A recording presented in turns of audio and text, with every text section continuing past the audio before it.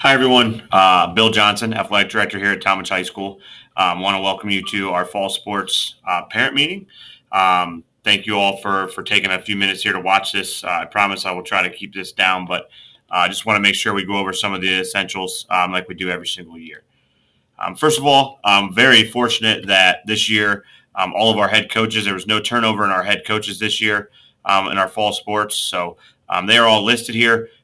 You will have a copy of this PowerPoint as well, so you can go through it if you need anybody's email.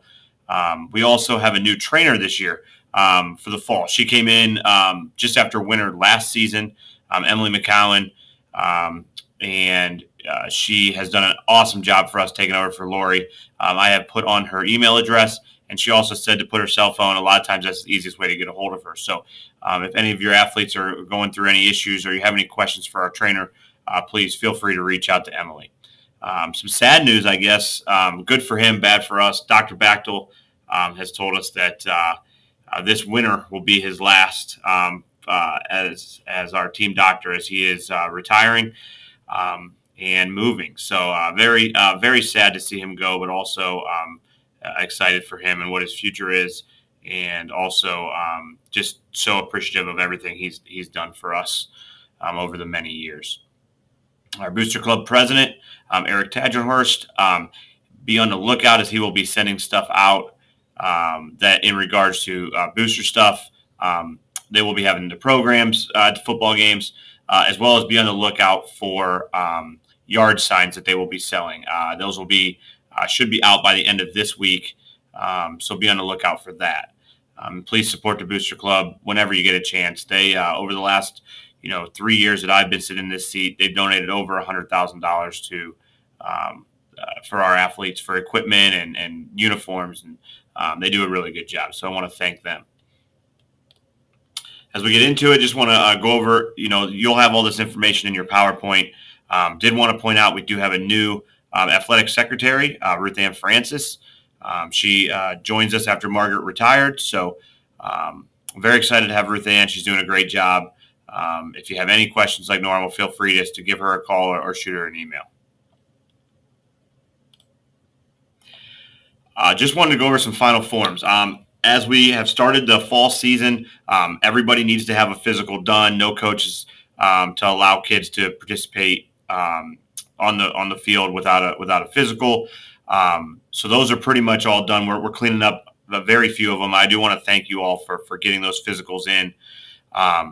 But the final forms, which would be these two slots here, which is your signatures and your student's signature. So after this Friday, if they are not completed, we will start holding students out of participation starting next week. So we got to make sure we get all of those signed so they can participate here for the fall.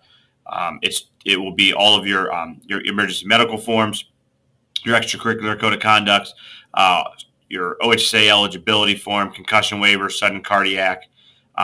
All of those replaced what was on your physical packet. So the physical now is basically all you need is those 2 pages from the doctor, and then everything else is on your final forms. So the quicker you can do that, if you haven't done that, is very appreciative from us. Athletic fees. So those will be, they have not changed. We're $75 per sport with a $100 cap and $250 family cap at the high school level. And then at the middle school level, it's $40 per sport and $80 individual or family cap. These will be put into your Easy Pay account, which will be probably sometime around the 1st of September. Ruth Ann is working on that process as well. So it could be a touch delayed more than normal. But we usually go back through it. We finalize all of our rosters once games start, and we put that in there September 1st or so. Our code of conduct. I will be going over the code of conduct with all athletes. I will be having an all-athlete meeting the second week of school where I will be going over the code of conduct with Officer Dornak and just asking anybody any questions they may have. Obviously, we know participation in sports and extracurriculars is a privilege, and we ask that they represent our school and our community with the utmost respect. One thing I do want to point out, and that's what I've seen over the last few years, is just if you can just really communicate with them about social media and how social media can cause some issues. And, our coaches are working with them on that too. But that's where I've seen a lot of the code of conduct issues. So just ask you to talk to them about that. I don't want to see anybody have to miss any time. So the more we can all band together and make sure that all of our athletes are representing our community the right way, it's very appreciative. Eligibility. Our eligibility is a 1.25 per grading period. So every quarter. So for instance, we are using the fourth quarter grades for this first fall semester, or fall eligibility period. So 1.25, and you cannot have more than 2 Fs. Also, just want to reiterate, this is something I talk to all the students about as well. Our guidance counselors are awesome, but it's always great to double check, especially with the new CCP. A lot of people are taking CCP and using CTE classes and going out in 6th district, that you have 5 1-credit course classes. To be eligible, you have to have that. So just make sure that if they're an athlete, that they're checking with their guidance counselor and making sure they have the minimum requirement of classes, and then also maintaining that GPA. Absences. So, students are expected to be in school. We ask that athletes, take care of school first. We know that athletics is a huge part of their everyday life, but we also need them to be a student first. So if a chronic issue arises and we start seeing, multiple absences, we will address it on an individual basis and be calling in that student and probably making a phone call home. If you have any questions about absences, please don't hesitate to call me. Obviously, we understand that there are many reasons for absences, and we're willing to work with you. We just want to make sure that the students are put in school first whenever they can. Some miscellaneous information for you. Transportation slip. So this is our board policy, that they need to ride the bus to and from events unless there is some sort of issue or something going on that they need to either ride home with their parents or take themselves home. We ask that they fill out this transportation slip. It is here in this PowerPoint. It is also on our website under the More tab. It is fantastic if you can get that to me within the 24-hour notice. If you can't, if you could please email it to me before they leave. We have to have something in writing, or they cannot leave without going on the bus.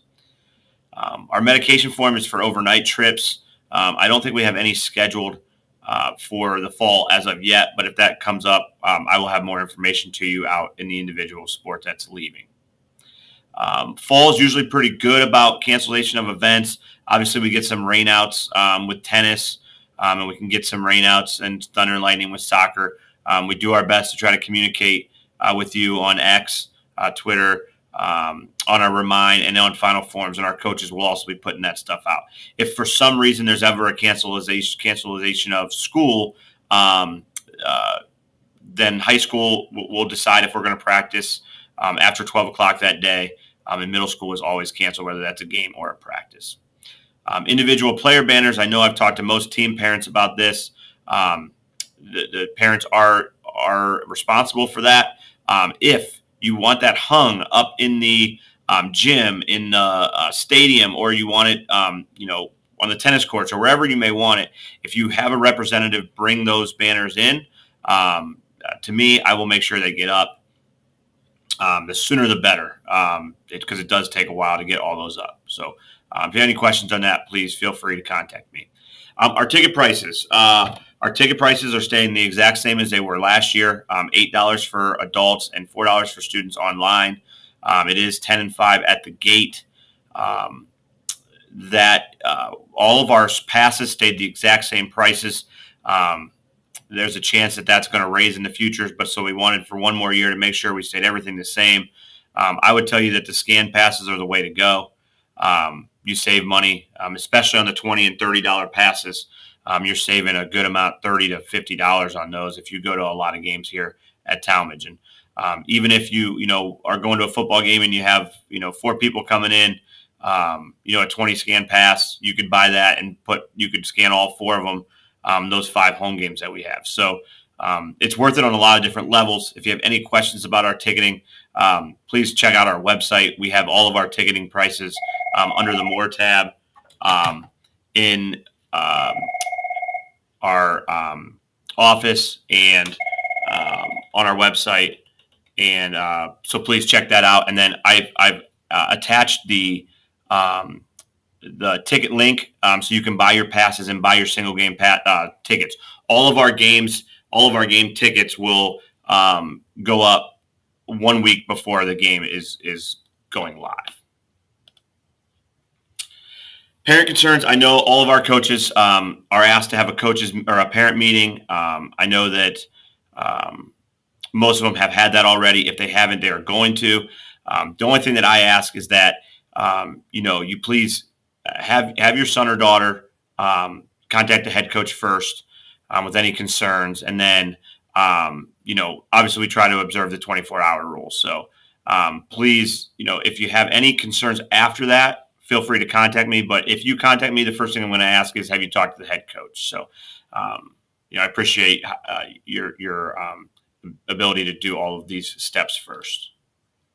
And then lastly, obviously, we're going through a little bit of a referee shortage. So I just ask that, you respect the game, come there and root for our team, and don't root against others. And please, do your best to not get angry at the officials. I don't really want to kick anybody out of games. I know they don't either. But I'm just asking that you do your part, and we'll do our part to make sure that we get good officials in here.